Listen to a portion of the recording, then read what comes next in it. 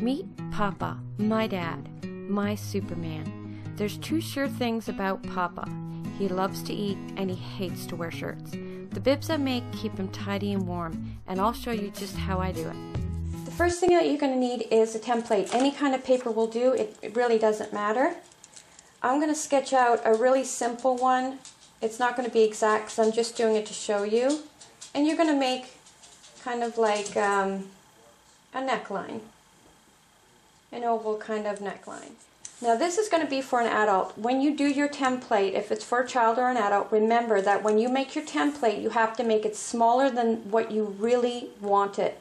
Because once you cut this out, you are going to hem this over approximately 1 inch. There's going to be 2 folds and it's going to equal another inch all the way around. So make it smaller than you would like it to be. You have your template cut out. Find the center of the neckline, the top of the neckline. Find the center and mark it.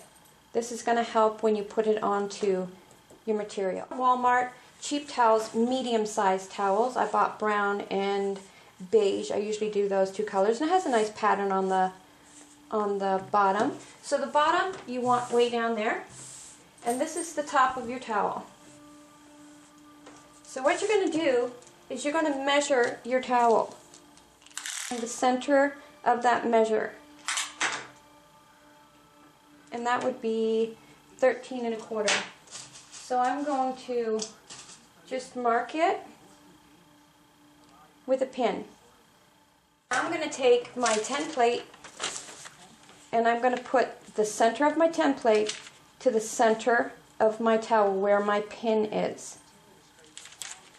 And I'm just going to line it up, make sure it comes all the way to the top of that towel, and I'm going to anchor it in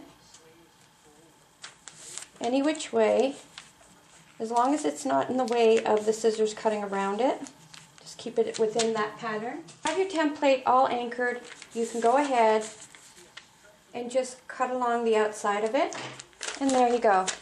There's your template, there's the material underneath, and you can just put this aside. Keep the template, because if you make a lot, you'll want to keep that one. Make sure that you place your towel with the good side facing the table, the back side facing you. So the next thing we're going to do is start making a fold. I should show you this. What you want to do is you don't want to make too big of a fold like this, because you're going to fold it twice and your neckline is going to be huge. 1/2 inch. The most important part is this part.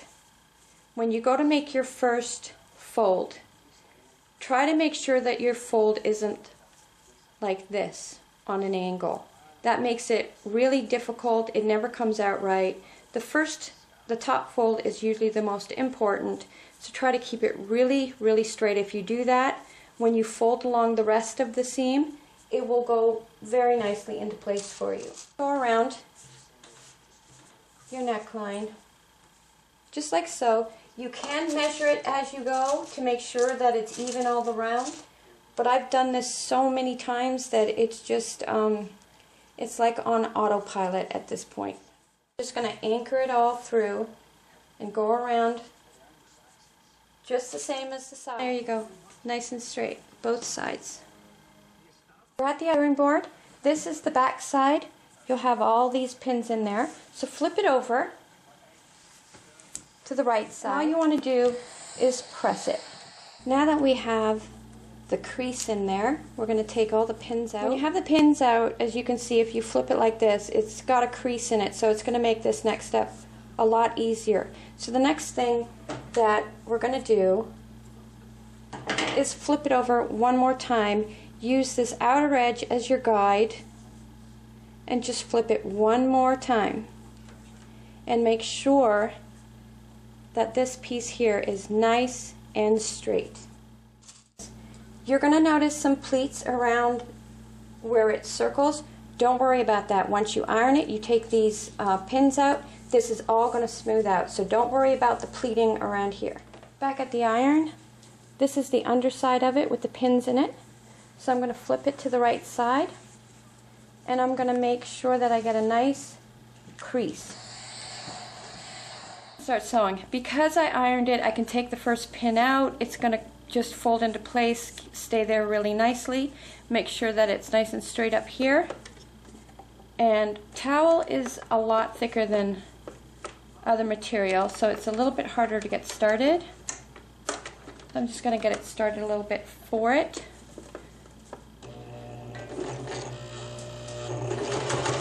And make sure that you back stitch all the way to the top and then go ahead and go down again. As I go, I'm going to take out my pins.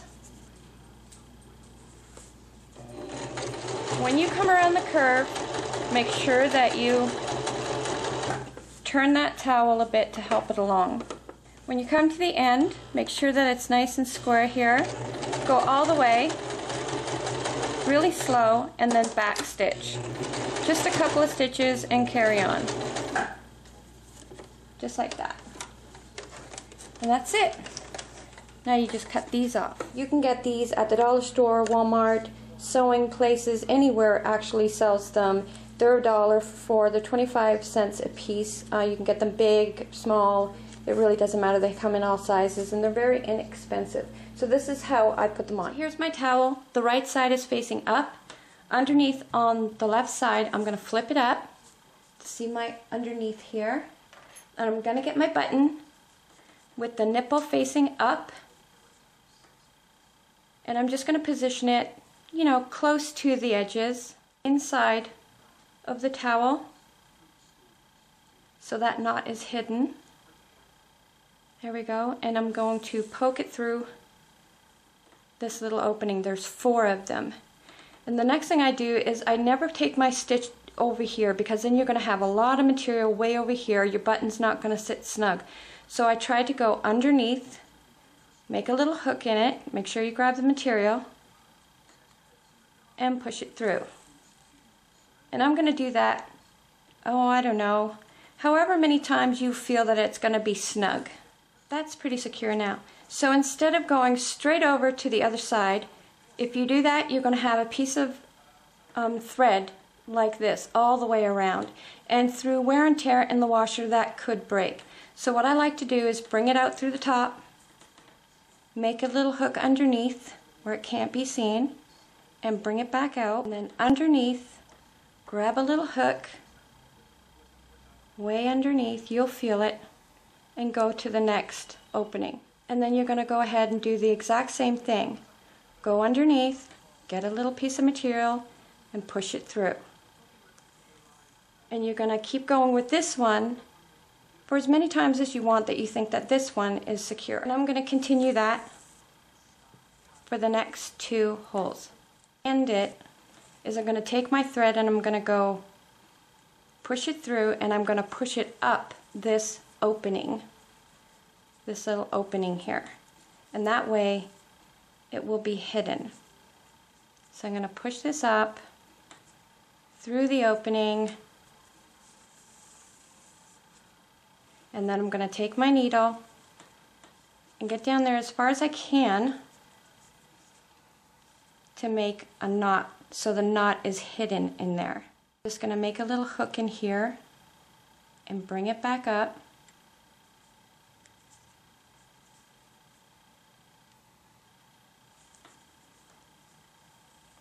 And then I'm going to do a little knot, a double knot. And I'm going to pull it down in there. Strand. And just do a little knot. It doesn't, you don't need to, but I do. I make 2, 3 of these, and then you cut it as low as you can go without hitting the knot, and then that way it will be hidden. And there you have it. That's your first little button. So there's our first button that we did on the underside of the neckline. This button, we're going to put the nipple side down, and it's going to be on the outside of the neckline. That way when you go to close it, it's going to overlap like so. Just make sure that it's somewhat the same on each side. One's going to be underneath, one's going to be on top. Both sides of the buttons are on. This is the underside, this is the outside, and you just snap it into place. Very secure, easy to come out. Just like so. This is what it looks like when it's done. The reason why I have such a large neckline is because my dad really gets frustrated with things around his neck. So I make it quite large. Are a major problem. For one, they usually only come down to the waistline, about here. What they're made of is regular material and then a plastic backing. When you have a plastic backing, it tends to crack and rip after multiple times in the washing machine. This I find works much better because it goes all the way down to the waist and over the knees. So it's actually draped right over the knees. Something on this, it's very absorbent but still thick enough that it's not going to go through, unless of course you spill an entire cup of coffee, you know, loads of liquid, it's going to go through. But more than not, we've never had anything go through. And it keeps Papa really clean through the day. And that's really important. Get the towels and my buttons. I can usually make 4 of these for under $17. That's really inexpensive and it's so worth doing. It goes really fast and they last a long time. If you want to make personalized bibs, you can. I always make them personalized to my dad and the funny little things that he says, you know, it's pretty funny when he starts his stuff.